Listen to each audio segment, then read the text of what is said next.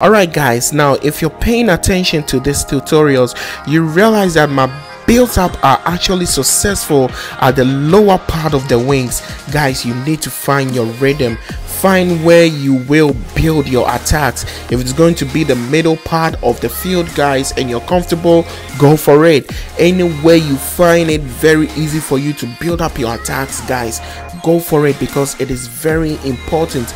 Once you find your rhythm where you will build your attacks, guys, trust me, you will perfect it as time goes on, and then your opponents will not be able to stop you during your attacks. You will build it successfully, and then hopefully you will score more goals, and then you will win more games, even in FUT Champions, rivals, or divisions, or wherever.